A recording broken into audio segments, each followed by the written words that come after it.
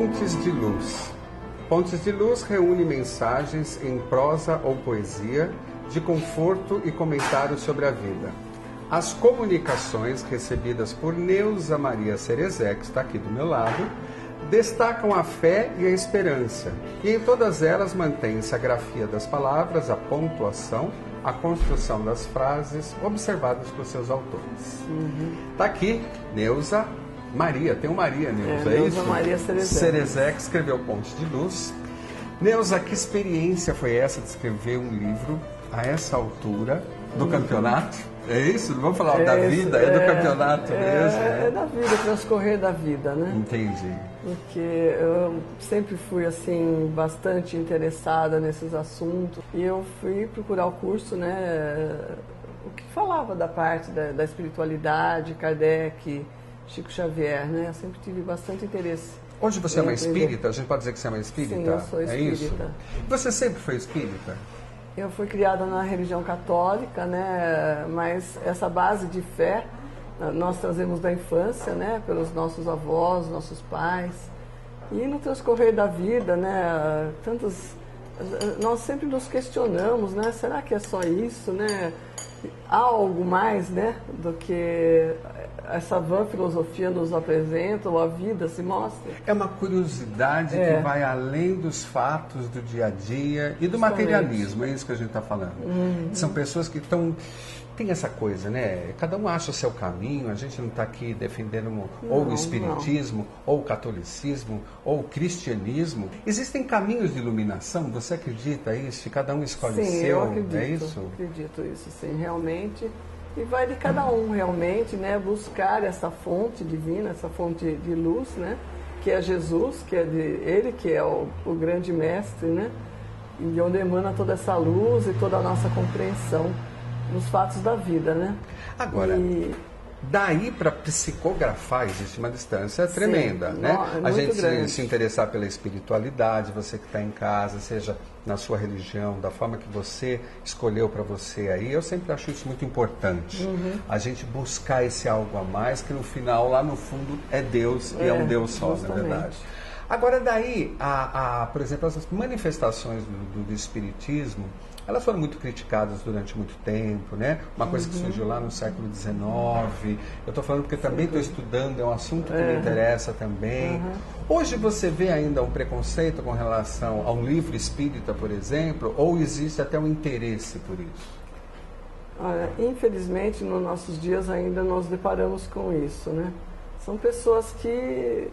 Eu acredito que todo ser humano deve deixar, assim, dar uma abertura a mais no conhecimento, né? Porque ficarmos só na superfície de tudo não é assim. Então vale estar estudando, aprendendo mais, nos questionando, né? Como estamos aqui, por que viemos, né? Qual a razão de tudo isso? De repente a nossa vida tomar certos rumos que muitas vezes não compreendemos, né? E muitas vezes não compreendemos.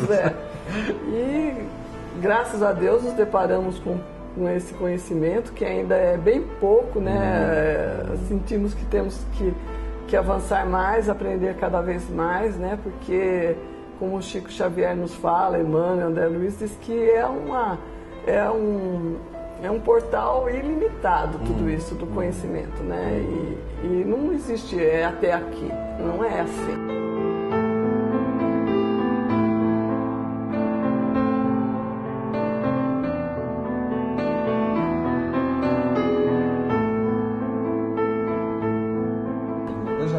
Quadros serem pintados mediunicamente. Meu queixo caiu. Também já vi. Né? E eu era muito cético com isso, eu sou psicólogo, o pessoal sabe. Quando eu vi aquelas pessoas pintando, eu falei, está acontecendo alguma coisa aqui que eu não estou entendendo. Né? E sem preconceito nenhum. Sim. Era uma pintura que eu não entendia nada, era de ponta cabeça, e ele virava aquele quadro, e tacava a mão daqui, tacava a mão de lá. Eu falei, impossível ele saber o que vai sair daí. Em um segundo ele virava aquilo de ponta cabeça e era uma obra magnífica, impressionista, enfim. Aí eu nunca tive o prazer de ver ninguém psicografando, mas para você que psicografa, que você acabou de um livro todo psicografado, isso acontece em momentos especiais do seu dia a dia? É no centro espírita, é na sua casa, é no meio da festa? Sei lá, como é que acontece isso? Como é que se dá isso? Olha, há alguns momentos assim, geralmente no centro espírita, né, onde eu frequento atualmente, eles nos deram essa abertura, essa oportunidade de estar desenvolvendo esse trabalho também, né? Mas em casa acontece também com bastante frequência. Às vezes estou num restaurante e de repente começo a ouvir os assuntos, as mensagens e eu sempre carrego um bloquinho na bolsa para estar escrevendo. Você para e escreve em qualquer momento. Eu escrevo. Surgiu e são sempre poesias, são assim fatos maravilhosos, sabe? É muito lindo, muito bonito. Eu tenho uma equipe de poetas também que somos, né, esse instrumento, né, para receber essas mensagens, essas palavras maravilhosas. Você já teve dúvida da sua capacidade de psicografar, falando assim, não, o que eu estou escrevendo é da minha cabeça, é do meu inconsciente, eu já vi isso em algum lugar? Ou você nunca teve dúvida? Não Você sabe que isso não é teu, não te pertence? Não é meu, porque justamente às vezes surgem palavras que não são assim de praxe que utilizamos no nosso vocabulário do dia a dia, né? Normalmente, eu não sei se vão ser em forma de versos, ou se vai ser um texto, né? Entendi. Eu começo são a primeira frase, daí eles mesmos vão, né, se organizando o texto. Entendi.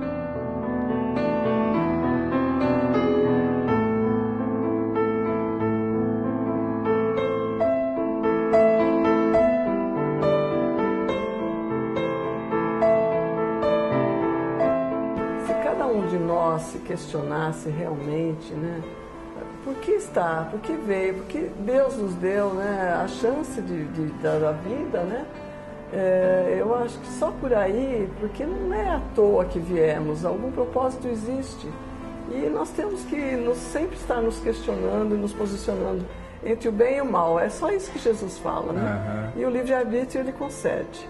Então vai de cada um, né, se achar onde se situa e procurar ir melhorando, né? Porque as oportunidades são para todos, que ele favorece, que ele agarrar essa oportunidade. Doa, né? Porque estão aí as graças, as bênçãos.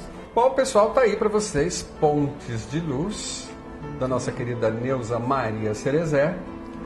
Eu espero que você aí seja o caminho que você for, que você encontrou, que você queira seguir. O importante, né, Neusa, é que o pessoal lá em casa tenha as suas próprias pontes de luz para percorrerem e achar o que está lá do outro lado, que no fim é um Deus maravilhoso, que nos acolhe, que nos ilumina o tempo todo, não é isso? Justamente. Um abraço para o Márcio Martelli, que é editora responsável também. Eu sei do bonito trabalho que o Márcio tem feito aí com os escritores de Jundiaí. Sim, e ele mesmo tem obras maravilhosas, né? O próprio Márcio. Isso é uma outra conversa, eu vou chamar o Márcio para a gente conversar também. Obrigado, Neusa. Obrigado, querida. Beijo para todo mundo. Obrigado. Tchau, pessoal. Fica aí que eu volto já com o Fui para vocês. Tchau.